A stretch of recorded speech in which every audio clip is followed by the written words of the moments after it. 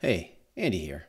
YouTuber commented on asking me to show how to deploy applications, start from basics, go for maybe something a little more high level. I thought that was a pretty good video. I'm surprised I haven't made one yet on it. So just spun up my demo cluster just to kind of show you. I use Bash. It does a bunch of VMs in DigitalOcean.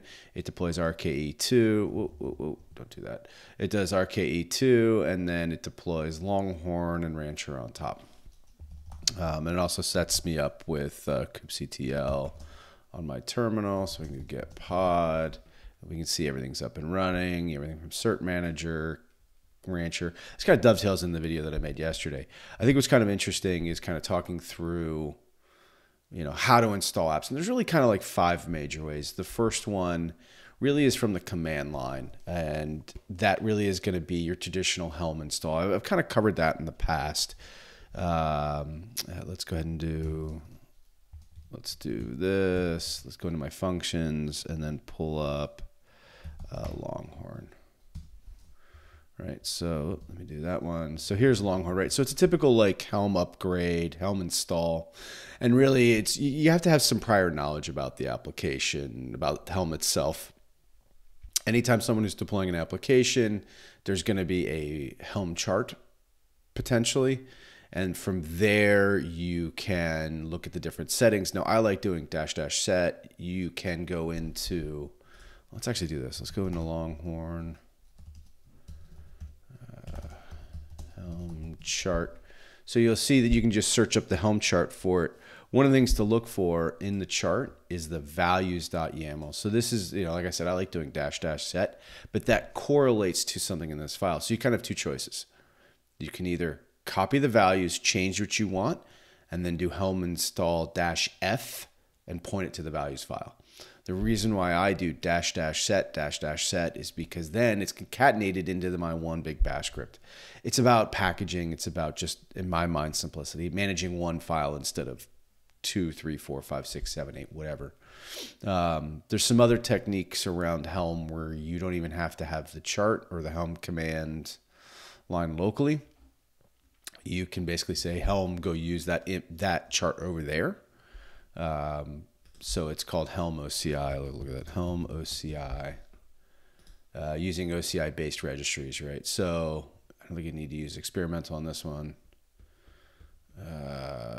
Login, subcommand, push chart. It's pushing charts. Where is it? Dependencies. Where do I have a good example of that? Nope. I've got one here. Hold on. My air gap to install, where we can go to a function. Let's look at Longhorn again. So yeah, so Helm upgrade. I use upgrade-i instead of install. It just means you can rerun it and it won't give you a weird error message. But you can use OCI to say, look, there's the chart. So you don't have to kind of manage it independently or manage it locally. You can just say, use that to deploy that, relatively speaking. Okay. So the first method, like I said, is command line. Now, command line is based on having a kubectl, right, where you can talk to the cluster. That's kind of important. Where we can kind of layer this is when we're dealing with Rancher. So I just spun up a Rancher cluster. You can actually effectively do the same thing. So let's look at our local cluster. And up here in the upper right, notice it says download kubectl. So that's effectively what I did. So my command line could talk to Rancher. The other thing you can do is bring up a shell. And it's the same kind of thing where I could potentially run Helm here. Let's see if Helm's installed. Yeah, Helm's installed in this little terminal here, which is great. The other cool thing is K9S is here. So if you're a big K9S fan, you can go ahead and deploy and play with this. I gotta learn K9S. I hear it's the next up and coming thing. So that's kind of method number 2, right? So kubectl locally on your machine, on your client, kubectl within Rancher. Another one which I use very rarely, but it is a method, is import from YAML. So if you wanted to actually paste in a YAML see if I can, I don't have an example at the moment. I'm not going to pull it up. But this is really good for just pasting in like, the pod object and ingress object, something like that. What's important to understand is this is not repeatable. This is human. This is a human doing something. It's great for dev. I would never do this in production. Production really is about a source of truth. What is supposed to be there? Because things happen, servers go down, clusters have issues, full stop. So you want to be able to get back to that production known good state as fast as possible. And this is where I would never do this. I would lean more towards a GitOps approach. So let's talk GitOps. Then we'll go to the last method and kind of dovetail back to GitOps. One of the great things about Rancher is that it has this continuous delivery built in. So this continuous delivery is a tool called Fleet. And what this allows us to do is to say we can point it to a Git repo. And let's say the local one. We can point it, and this just, by the way, these are the namespaces, these are the clusters. Default is downstream, local is the local cluster. With a Git repo, we can say, here, I want to add a Git repo. I want to add a repository that comes from GitHub or a local version control. So I have an example using Git in my workshops. But this will allow you to then store your YAML, store your Helm config, and Rancher will automatically read it every 45 seconds to a minute and automatically apply the changes. So let's actually do that. So let's go ahead and I'm going to go ahead and deploy. I've scripted this, but literally, let's go back into the functions. Yeah, it should be in functions.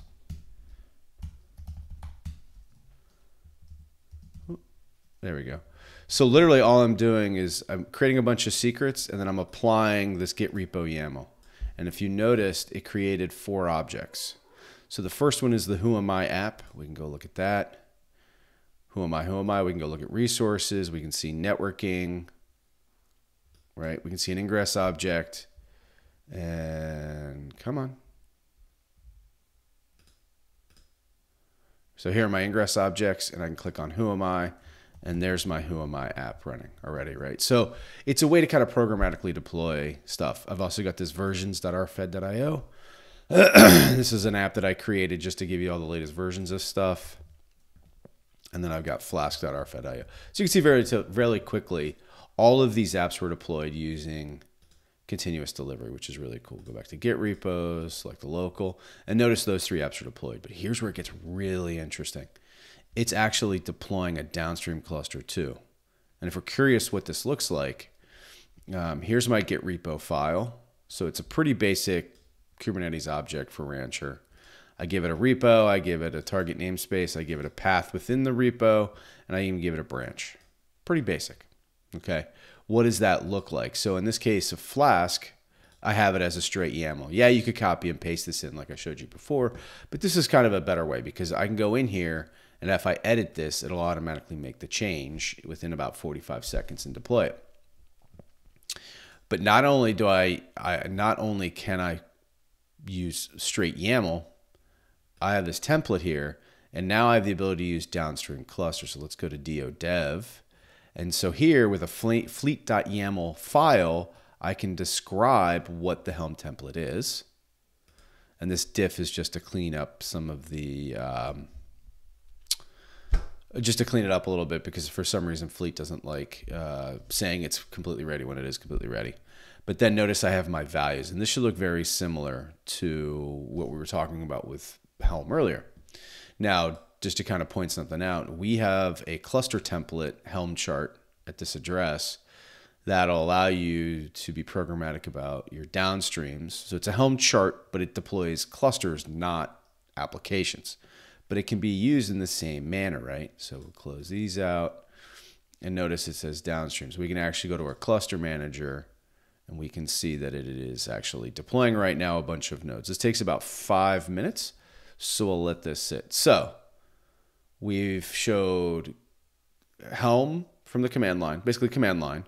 We've showed import YAML. We've shown GitOps. Last but certainly not least, we have an app catalog. Okay, so Rancher by default comes with a bunch of applications that are single click, 3-click deployment capable. Case in point, you can deploy Longhorn or NuVector or any of these others. Now, just kind of point out, blue is SLA, part of Rancher, bundled in. Orange is community, nice to have, best effort, and red is experimental. Or red is more low-line driver, put it that way. Right, so let's pick something fun. Let's go with the monitoring stack. I like that. I use this one all the time, but it's nice because this will do Prometheus, Grafana, and FluentD, all with 3 clicks. So that literally was like chart, install, next. Okay, and what's cool about these app catalog, you notice what it's using? It's using Helm, right? So again, really, installing applications comes down to either Helm or straight up YAML. That's going to be the bottom line. Okay, we can see that it's installing some chart stuff, right? At least installing that, so I'm installing it. Cool. Some of the other methods. So a couple things about the charts, which I also think is kind of interesting. You can close this out. Is that the charts can also be air gapped. The charts themselves, you can create your own Git repository with your own charts in it. So what you can absolutely do is go in here and disable, you can create your own. So if you're trying to build out a Kubernetes as a system for your users, if you've got a lot of users internally, you can plug in your own version control, your own Git repo with your Helm charts. It's a specific format. I actually have, believe it or not, if you're curious, I'll put this in the show notes.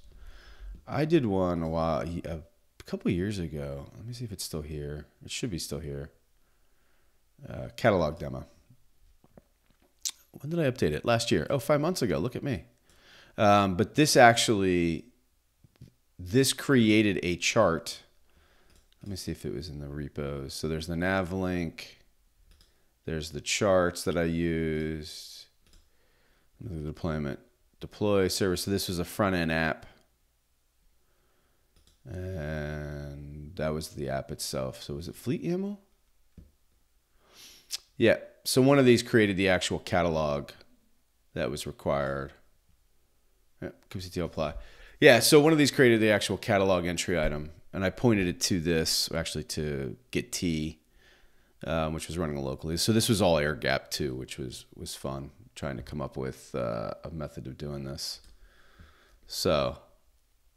but it is completely capable to be able to do this, which is pretty cool. Okay, so let's see where our cluster is. Yep, cool. Our cluster is live, so we can see that our DO-dev is live.